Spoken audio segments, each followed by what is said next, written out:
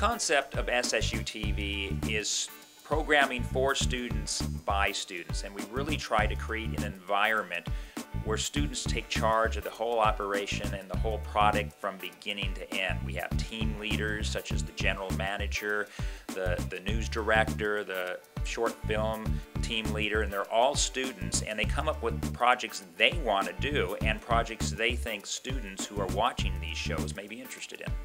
And there is a lot that goes on SSU TV that it meets the eye.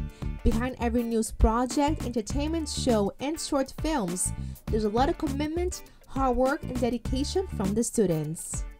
As a comms major, I've been involved in SSU TV for 2 semesters now, and it's been a wonderful experience. I've learned how to make videos, how to edit, and how to work with different people from different backgrounds. It's great. It's a really good hands-on experience. You get to use all it's the... fun. Being a student, being the first time at SSU TV, the group leader, I think, just hands down knows all her information. And But no, being a group leader is really fun. Get to teach our students about how to use cameras and lighting and what goes into really writing a script and doing a storyboard and all that. So it's a really good experience.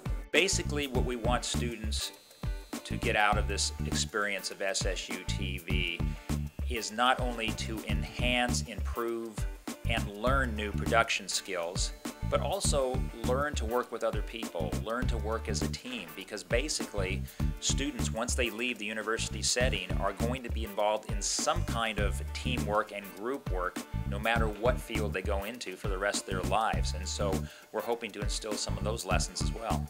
I see SSU TV being a really celebrated fixture of Sonoma State for years to come. I can see the growth here every semester, not just through the technology, but through the different videos and things we make.